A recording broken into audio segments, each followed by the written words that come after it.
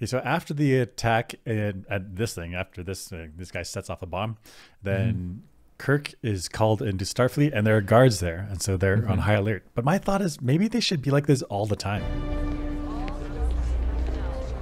I mean, just a few guys, a couple of rifles, situationally, like strategically around.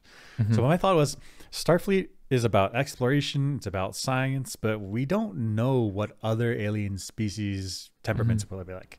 We don't know if, for example, when we encountered the changeling, in Star Trek, when they encountered changelings, then changelings sent spies to sabotage from the inside. Like, you don't know what alien threats may be out there. In which case, shouldn't we have this type of security just kind of all the time?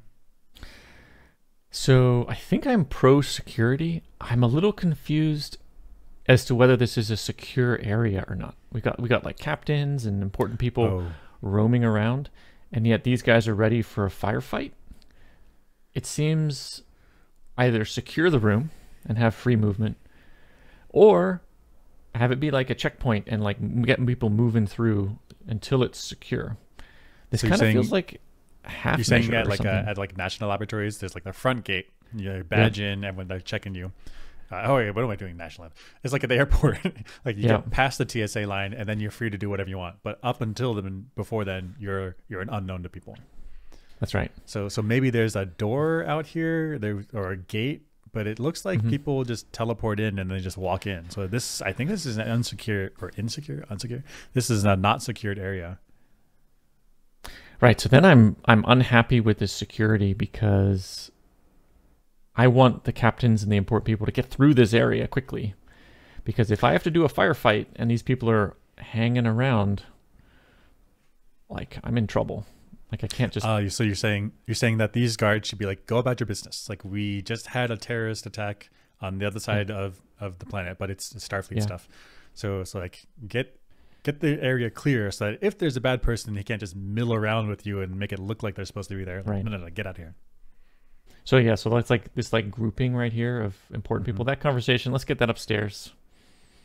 Yeah, you guys are going to talk anyway. Go to the secure place.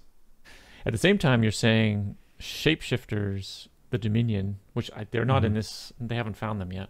Sure. But they could be anywhere. So you need armed up people sort of everywhere. Yeah, or heck, even if it was Klingons like come in and like rapid descent, crash landing, and like hop out, start fighting. You don't want these security guards to be somewhere else at where the actual gate was. Like, you need people nearby so that they can collapse quickly if they have to.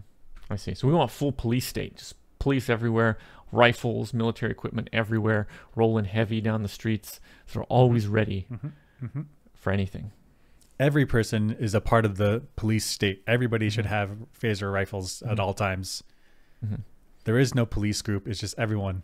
Right. In fact, that guy right there you're pointing at, he's going to snitch right now on his neighbor. That's right. Because he's all about that safety. He's watching. Everyone's watching to make sure they behave appropriately.